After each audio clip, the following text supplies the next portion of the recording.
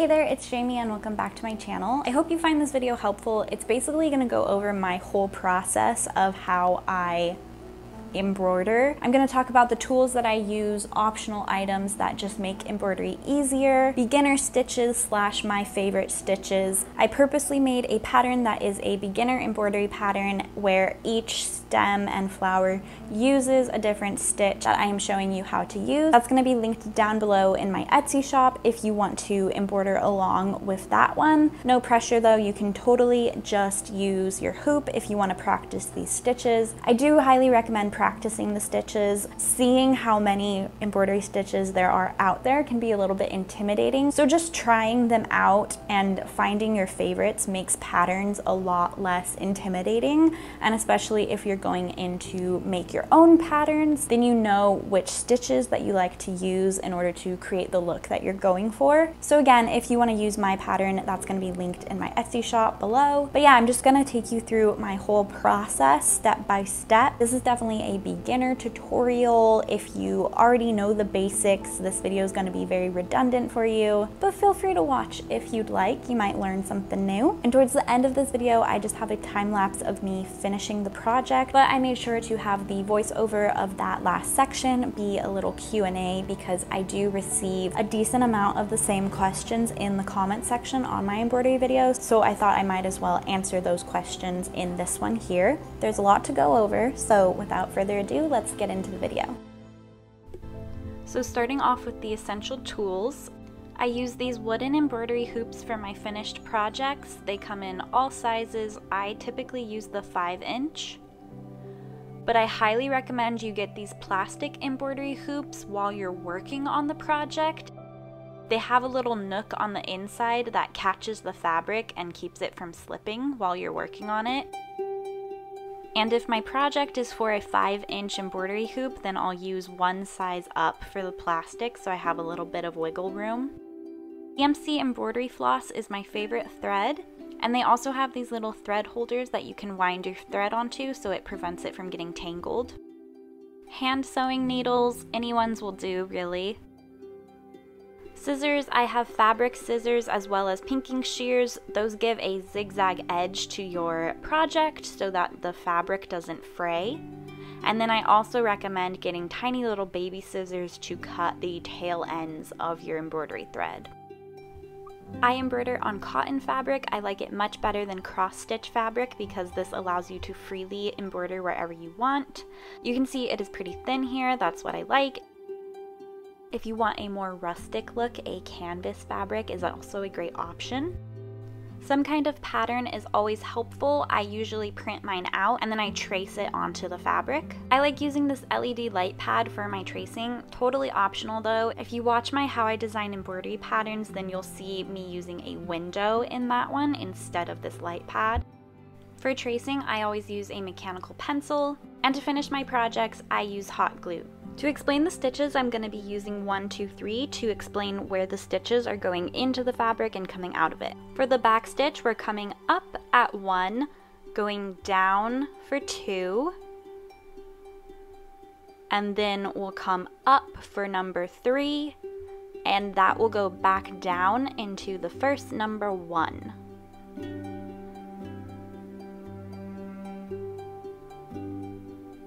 And then we'll come up for 4 and go back down into 3, and so on and so forth. And a tip for the back stitch is if you want to do curves using it, then make your stitches shorter distances apart. Moving on to the split stitch, we come up at 1, go down for 2, and then you'll come up for 3. And your 4th stitch is going to be in between 1 and 2.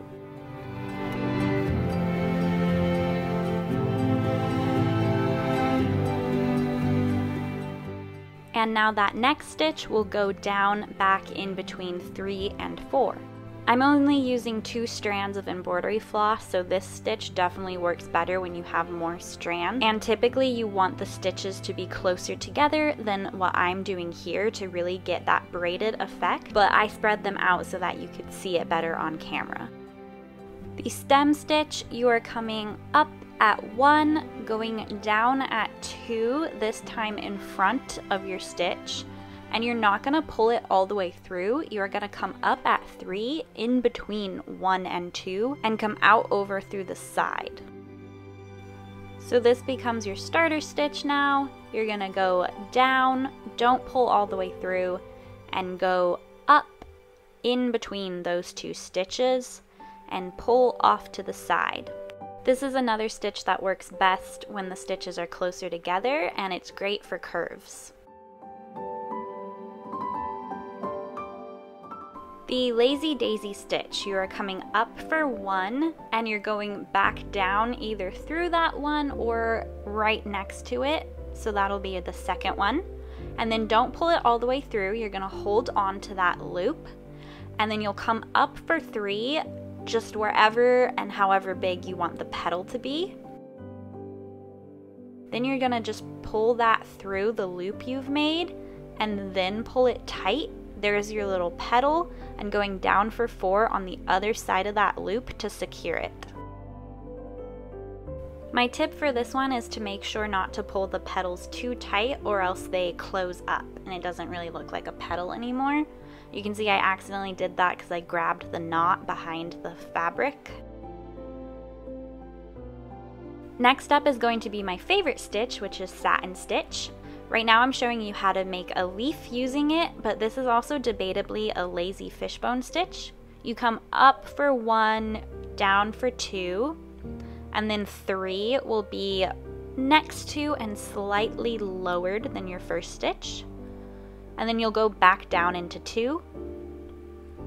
And then for 4, you're gonna do next to and slightly lowered on the opposite side, go back down into 2, and you're gonna repeat that process, just going out and slightly lowered, back down into 2, and then this creates a little leaf.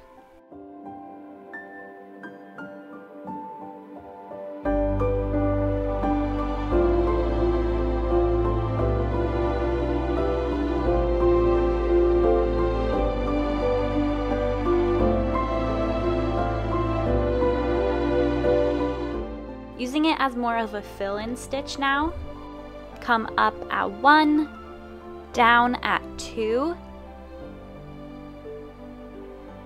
and then at the same height as 1, you're gonna come next to it for 3, back down into 2. This is how I make my other leaves in this project and how I use the petals.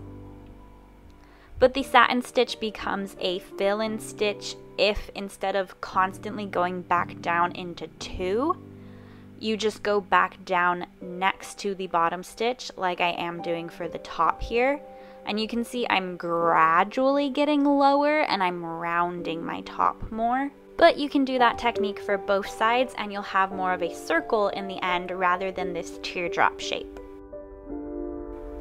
The French knot stitch, we're coming up at 1, and then using 2 hands for this one, we're holding our thread tight, looping it around our needle twice, and coming back down for 2, right next to that number 1 stitch.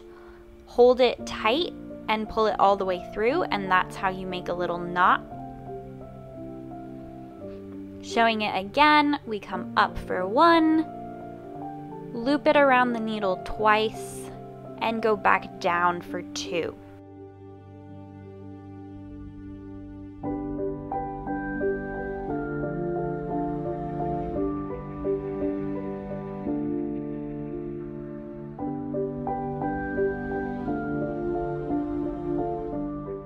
Last stitch I'm showing off is the fishbone stitch. Come up for 1, down for 2, and then this is obviously easier if you have a leaf drawn on. But we're coming up for 3, slightly lowered and next to our first stitch.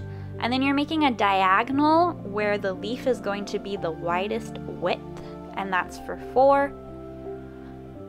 Coming up for 5 on the opposite side, slightly lowered. And then go directly across to the widest width of the leaf, and go down and then we're just repeating that pattern of going next to and slightly lowered, diagonally, and then going slightly under our previous diagonal. And we are crisscrossing this, doing every other side.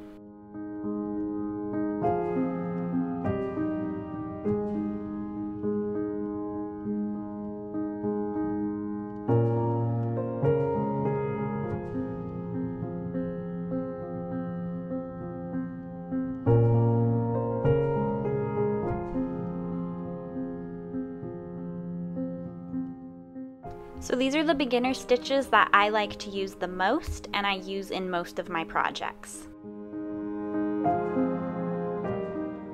And now I'll walk you through step by step how I make my project. So grab your embroidery hoop. Like I mentioned, I use the plastic ones with the little grip.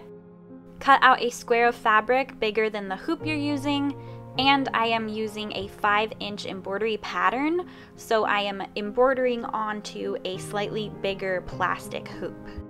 Lay your fabric over your hoop. You can iron it. I never do though because I just pull it really tight to get rid of those wrinkles. I just repeat the process of tightening it and pulling the fabric until it is tight and sounds a little bit like a drum when you tap it. Now I use my light pad to trace on my patterns, but you can use a window or you can also put a light under a glass coffee table if you want to replicate this effect. And I'm showing you here that I embroider on technically the back side of the embroidery hoop with these plastic ones, so I can lay my fabric completely flat onto my drawing and then I can trace directly onto it.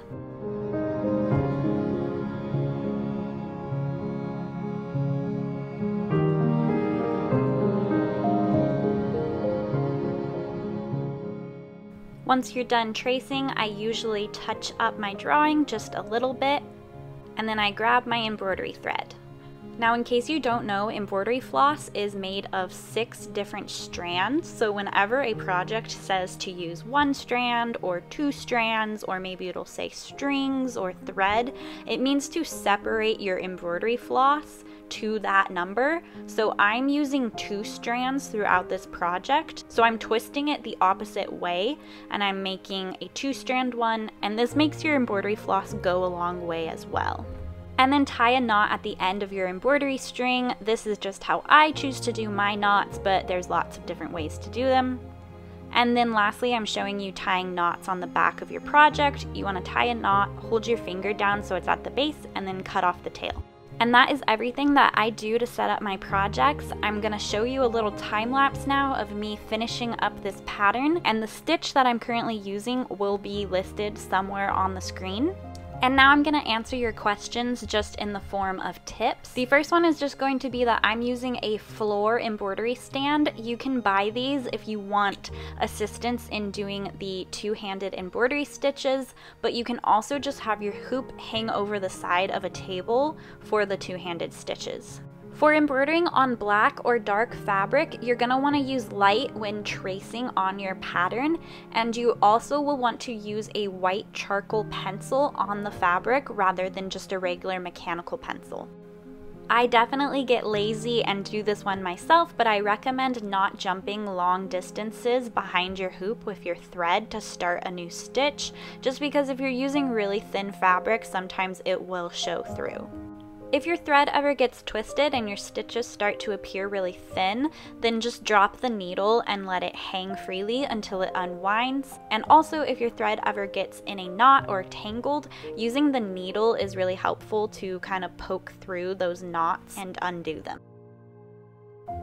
If you need to take out a bunch of stitches that you messed up on, then just cut off the knot at the back of the hoop and then cut the back side of the stitches, and then you can use your needle on the other side to pull them up and out of your fabric. And lastly, if you're ever purchasing a pattern, they usually come at a set size. I typically have mine set for 5-inch hoops, but if you save that file and just pop it into a document, then you can resize it to whichever size hoop that you're using. Last part of this video, I have finished the project, and now I'm going to show you how I finish them off completely. So I'm taking it off of my floor stand, And then I'm going to grab my wooden hoop. Again, I'm using the 5" for this one. Take both of the hoops apart and your fabric out of the plastic hoop.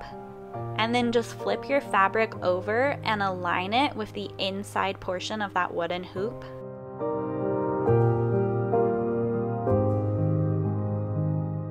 You can use the plastic one as a guide to make sure that it's centered and everything. And then you're just going to put the outside portion over top, trying to center it as much as possible. And you can see the wrinkles have appeared again, which means that it's not pulled tight all the way. So I'm going to tighten it just a little bit, and then I'm going to start pulling the fabric through the back again and really trying to get it centered and exactly where I want it on this wooden one. And there's lots of ways to finish off the back of your hoop. I personally use hot glue, so when I'm happy with the position of my stitching, I then go in the back and I just put hot glue directly in between the hoop and the fabric, and I fold it over. Throughout this whole process, I'm making sure to pull the fabric very tight. I don't want to also drip any hot glue onto my project, so I'm getting it just on the edge there. And I'm being mindful that it is hot glue, and I'm making sure not to burn myself.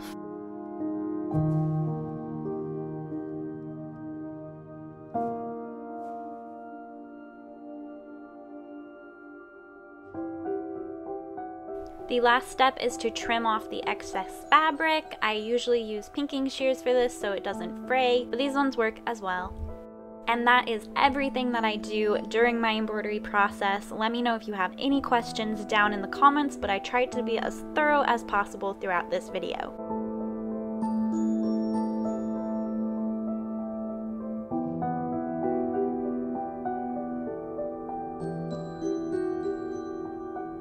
Hope you enjoyed that video. If you did, give it a thumbs up and subscribe if you haven't already. Like I mentioned, my Etsy shop is going to be in the description box. I have several different patterns on there, as well as the beginner embroidery pattern. Let me know down in the comments if you have any embroidery videos that you'd like to see from me, or any patterns that you would like me to make. As always, I hope you all have a wonderful week, and I'll see you next time. Bye.